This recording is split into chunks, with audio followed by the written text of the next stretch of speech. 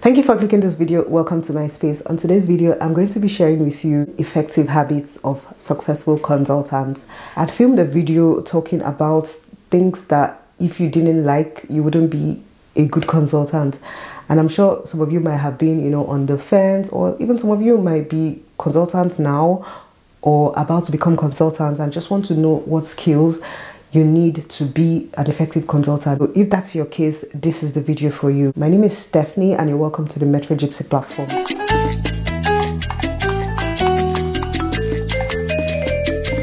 So as a management consultant, I've worked with a lot of big firms for the past 8-9 years as a contractor. In the course of my working, I've liaised with tons of consultants, and then when I decided to go into full-time work, I went in as a consultant. So as a consultant now, I have worked for 2 years, and I can tell you the habits that would make a stellar consultant, because obviously I have people who I look up to, and with experience I already know some of these traits are what you need to be a dope consultant. The first one is trust. Maintaining trust and establishing trust. Your client is the most important when you're a consultant, not even your firm. Because you could be self-employed or you could be fully employed with a consulting firm and then they send you to work with a client. That client that you've been sent to, their interests should be above your interest, should be above the interest of your firm.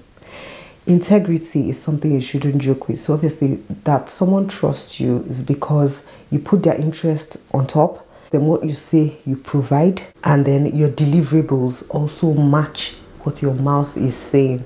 Your mouth can be running sales pitch. There are ones they say, what can you to your job? Talking. I can do this, bring heaven down to you. Your actions and outcomes, not even just actions, because you can be working harder, you're not working smart. The interest of your client is number one. Integrity, what you say you should be doing, and what you have promised to do, that's the outcome, should also match what you said you would do. And number two, as I said in number one, your client's interest is the first thing that should be at the topmost of your mind. How does your client make money? You should understand how the client you're serving makes money.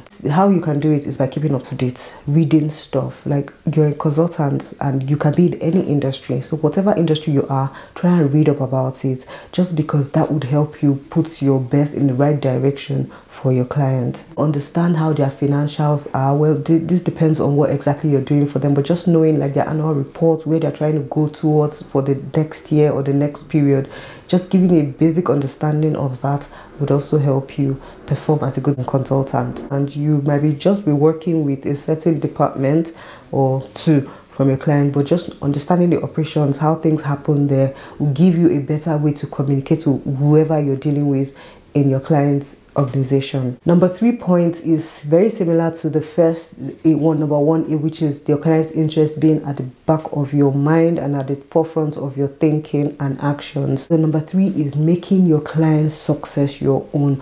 Obviously at the beginning of a year, at the beginning of wherever, you already know what success means to you as an individual. Once you join an organization, their success should be part of what success should mean to you in that period of your life. Just aligning your thoughts towards the fact that, okay, I want this client to succeed. It will show in your actions with the work you do for that client. What does success look for my client? What are the things I can do to align my actions to get them to where they want to be? What role can I play to ensure they actually get to that success? Just taking their success as your success is the simple English for this point. Number 4 will be focusing on value and then results as well. So what value are you adding, and then what is the outcome to it? Sometimes this thing is very, very immeasurable, but you can think backwards, like what's the result we want, and then what value would that bring, and then what would it entail for you to add that value to the company. So whether in form of reputation, in form of numbers. The 5th one is being able to make things simple. Like, break down things. Okay, you're coming to a project. What are we fixing here? Was there something here that was done wrongly? Are we trying to start doing something else? A lot of times as consultants, you're actually trying to solve a problem. You're trying to fix something that wasn't done right, or you're trying to just guide the client due to the experience you have to get to a certain goal. So simplify it to the best possible way. What are we trying to do? Are we trying to remediate these people properly? Are we trying to recalculate the bills? Are we trying just simplify it to the barest minimum. That's a very good quality of a consultant, because even when you're now talking to your subordinates or your colleagues or even your bosses, you already know this is as simple as what these people want, and then this is what we are going to do to get to those levels. Even during the project, if you see there's a problem here, we're not able to do this, how are we going to solve it? Like, once you know something at the simplest level, you'll be able to create ways to make things better and easier for everyone working. So the ability to simplify a problem is a very good one for a consultant. This next point is less is more, especially when it comes to talk.